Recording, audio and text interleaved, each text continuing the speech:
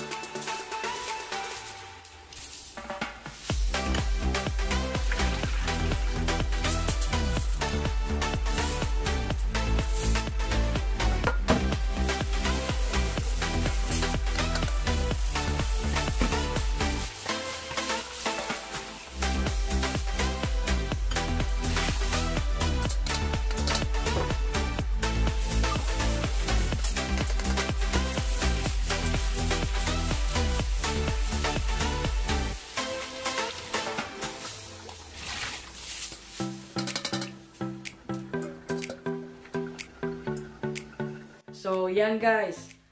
I will continue showing you my ingredients. So I have said the belly pork. I will fry all those ingredients with that belly pork. Igisa natin yan, guys. Tapos hindi mawawala ang mga kailokanuhan ng bagoong fermented fish. I have to use this one. And of course the oil. This is the monggo, mung beans in English. So this is the one, mung beans. Okay, so on the side is I clean already the galunggong. I have to fry that. I put salt a bit so that mag-soak yung salt niya sa loob. So yan. Before we fried all, or before tayo mag-start ng gisa, first thing and foremost, we have to boil the mung beans or monggo. So I already started my water here. So after that, I will put the beans. So yan, guys. Shout out kay Mary. Yan, Mary. Ito, paborito niya. Monggos. So, I don't have any green leaf stored in my fridge or freezer right now because I don't want to go out. So, whatever foods or canned goods inside the house, it's okay as long na we have rice. Rice is life. Okay, guys, so kasi before, as far as I remember again, when I was young, hindi po kami talaga as in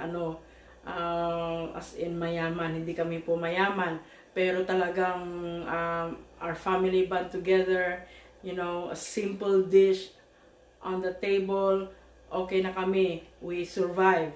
Even though rice itself with the salt, we're good. So that's our life in the province. So yun. At isa pa po ba, shout out ko rin yung Pakulan family sa Baguio. Hi guys. Yan si Mary, shout out. At sino pa nagpapa-shout out kanina? Si Neba, Medilan. You guys are cool. Every day you're watching my video. Okay, see you at work. And kulo na yata yung tubig natin, guys. So we'll see. Yan, kumukulo na. So my technique po tayo. I don't know if my co-Ilocanos out there knows this technique.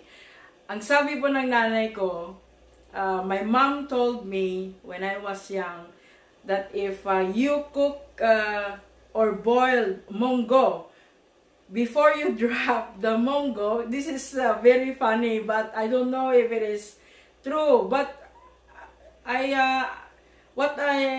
based from my experience, I always do. So it's like, that's true. It's real. It's very true, guys. So now I have to share with you. My mom told me when I was young. So she told me that when the water is boiling, put the beans with a good smile. So like open your, give your best shot to smile. Because yun nga daw ang technique. So that it will boil the monggos well, or yung bubuka, yung munggo. Hindi yung iba is hindi pa luto. Sabay-sabay silang maluto. Well, that's my mom. I love you, mom. I love you, nanang. I know. And the province too they are staying home. So that's okay. That's all for your own safe and to avoid spreading virus outside. So, yun. So, yan guys, ilagay na natin yung beans sa kumukulong tubig. Now, we have to smile. Oh my God, we have to smile while putting the beans. Look at me, I'm putting now. Yan ang technique na turo ni Inay. So, yan guys. I love my mom. I follow what she told me. So, until now, talagang andun pa rin yung yung paniniwala ko na maluluto siya ng pantay-pantay yung beans. When you drop the beans to a boiling water, give your shot, like give your best shot to smile. Ayan po yung trick ha. Nakakatawa pero it's true. Based on my experience, that is true guys. So, yan. Yeah, I know you notice my hairnet. I put my hairnet because I don't want to every time touch my hair fell down. So I don't want to touch and touch again the food. So it's cross-contamination, guys. So let's all keep clean and for our own safe. So yun guys. Restaurants are closed. Online only are working or drive-through. Why you go out if you don't do nothing outside? It's better to cook inside the house. You prepare by yourself, and at least you know that you are the one who cook your own food. Well, stay put in your place, like no gathering for now, and soon, God help, everything will be fine. Right guys? So shout out sa family ko dyan sa Ilocos Sur. I was made a video chat with my mom, and thanks God, they are all in good situation. So saludo po ako sa barangay namin. I saw everything you guys done. And keep up the good work. Those are frontliners there. Frontliners ba ang tawag doon? Yung mga nag-aabang doon sa kalsada. Yung pamangkin ko, si Darwin. Keep it up. Yung mga the whole gang or the whole officials like our barangay captain. Keep it up, Kap. I salute you, Kap. Our kapitan in our barangay in Ilocos Sur. So, Manong Buyet. I will not mention your apelyido, but it's okay. You know that you are the one I am referring for. So, this, Kuya Buyet, or Manong Buyet, keep up the good job, Manong Kap. So, yan. Stay safe, stay alive, and no worries, God is always here with us. Think positive, good vibes lang, no negative in this world. You have to think positive as always. Okay guys, too much talk today. Well, while boiling the monggos. So yan guys, yung mga iba is they can stay at home, but for us we have to work because our service is needed in this crisis. So I hope God will always guide us, always support us to give our best to provide their needs, to provide a good service, to avoid sick and disease. So yan guys. Manang Esther, Jen Pakulan, thank you guys for always watching to my video. Marilu, yan. I cannot cook peanut because I don't have enough garlic today. So they are all closed, only US and Canada border are open for the trade truck or for those food supply deliveries. So yan lang po ang pwedeng makapasok for now for the food supplies from US to Canada, Canada to US, vice versa. So yan guys, always pray and always faith in God. We need God as always, not only for this crisis but every day. Like when you get up from bed, just thank Him no matter what, and then ask blessings for today as always. Okay guys, so while waiting for the monggo, I guess monggo will take maybe 15 minutes to boil, strong boiling. So I put in a strong boiling now. And I'll make sure that it has a water on it, or else it's gonna burn. So, gonna burn out. So, okay. Now, ipopost ko muna. And then, let's wait for 10 or 15 minutes to boil. Then, I will show you later. Okay? Post ko muna guys. And then, after that, magigisa na tayo. At, magprito na rin tayo ng galunggong. The best partner. I guess they are the best partner in life. Joke lang. Joke lang, joke lang. So serious. Minsan, ngiti-ngiti lang din tayo. Joke around. Pero piliin mo rin minsan yung ka-joke mo if it is kalug ba? O ano? Or serious ba? I don't know.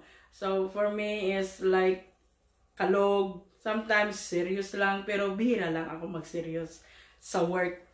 Sa work naman, serious ako sa work. Pero when it comes to friends, well, why we should stay serious? Maatake ka sa puso. Alam mo yun? Okay. Okay, guys. I will pause it for now. And then I'll be back at 15 minutes. Okay, guys? Pause muna tayo.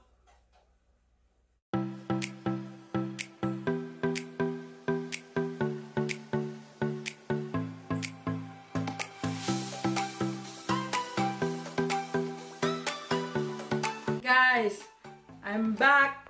So after 15 minutes, the monggo is already cooked. So like evenly cooked. So I have to show you. This is the result of giving your best shot to smile.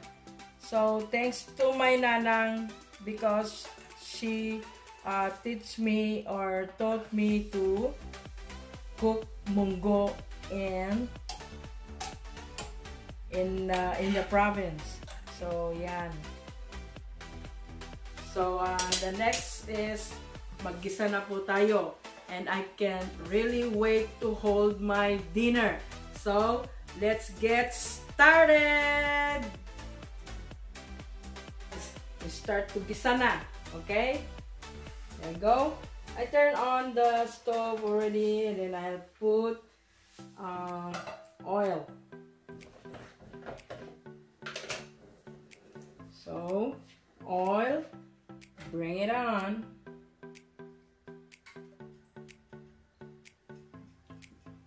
Okay, yan guys.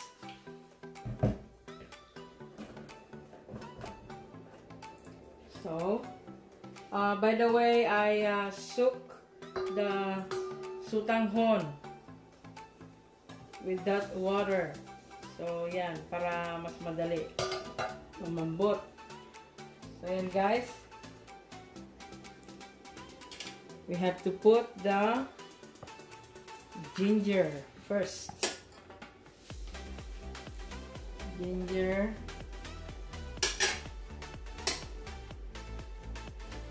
Hold on guys, I will just set my